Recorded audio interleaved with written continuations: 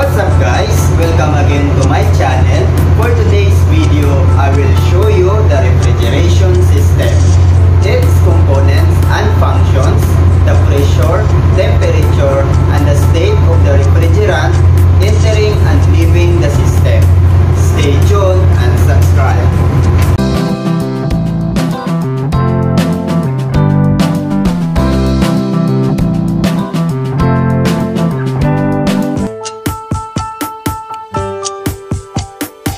Refrigeration.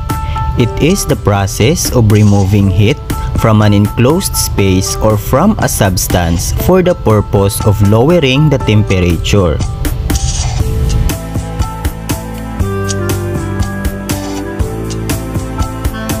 It is used to store provisions such as meat, fish, vegetables, and fruits at low temperature, so that the product can be frozen for a long period of time, months and even years.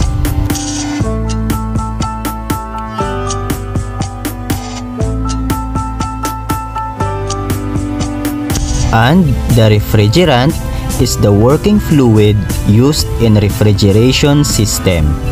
It is a chemical substance that can be used to make or keep things cold. There are four major or basic components of a refrigeration system: the compressor, condenser, expansion valve, and the evaporator.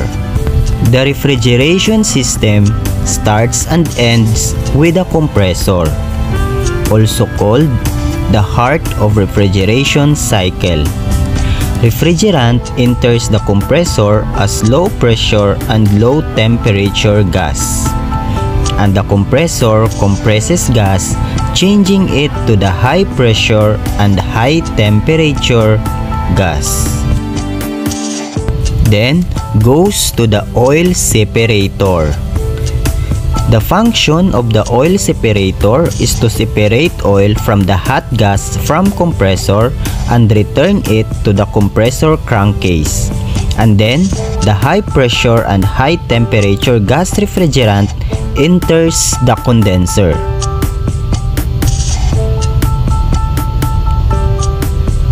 Condenser is a heat rejection device. It cools and condenses the refrigerant gas coming from the compressor into a liquid state. After condensing, the refrigerant leaves the condenser as a high pressure and low temperature liquid. Then pass through filter dryer. Filter dryer are combination of filter and dryer. A filter that used to remove any particles such as dirt, metal, or chips, and a dryer that used to remove moisture from the refrigerant before it enters to the expansion valve.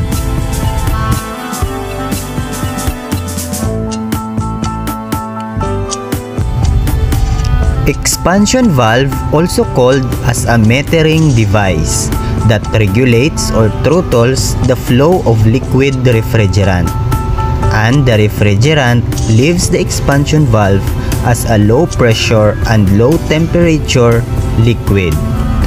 Then goes to the evaporator, where heat is absorbed and changes it from a liquid refrigerant into a gas, a low pressure and a low temperature gas.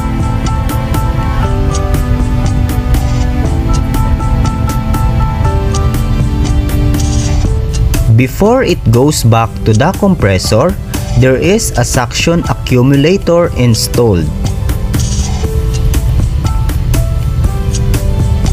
Accumulator is used to prevent liquid refrigerant flood back to the compressor.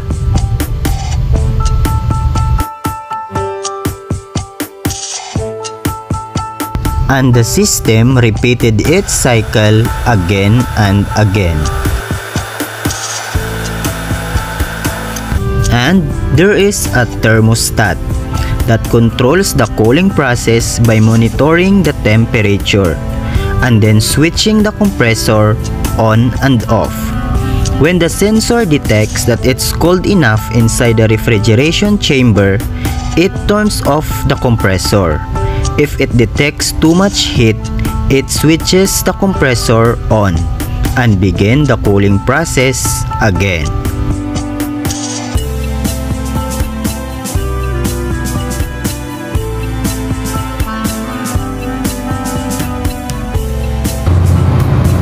Thank you guys for watching.